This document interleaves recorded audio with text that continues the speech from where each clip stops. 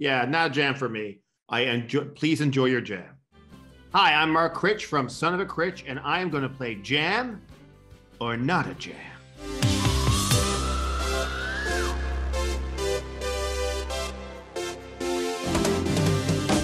Jam. This is Jump.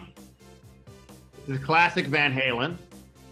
We've lost Van Halen, and David Lee Roth is retired. This is something we will never have again. This is the Dead Sea Scrolls of rock.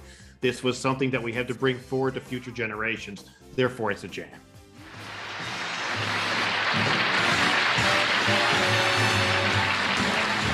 You know what it is, somebody love you. Dean Martin.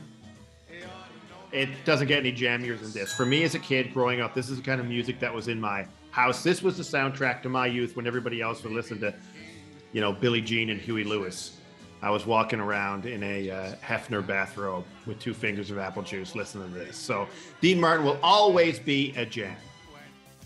You can dance if you want. You can.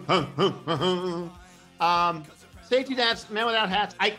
I would be a man with a hat, I think. I've never been a huge fan of the group.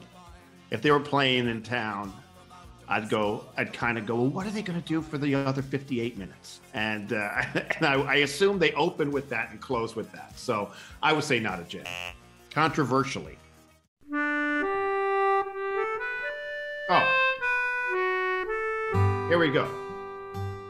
Name's Abel Rogers, a sure man of mine. So this would be, in Newfoundland and Labrador, this is a great Jim Payne, and his song Wave Over Wave. He's a good friend of mine. And this is a kind of a song that a lot of people on the East Coast might think is a traditional song, but he actually sat down and wrote it in the 80s. Jim played at my wedding.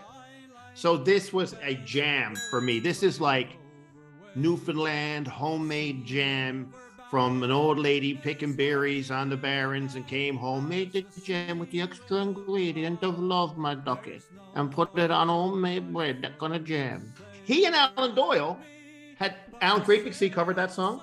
Jim wrote it and did it first. They had never played it together before. At my wedding, they got up and did it at the reception, which was pretty cool. Sail the salt sea.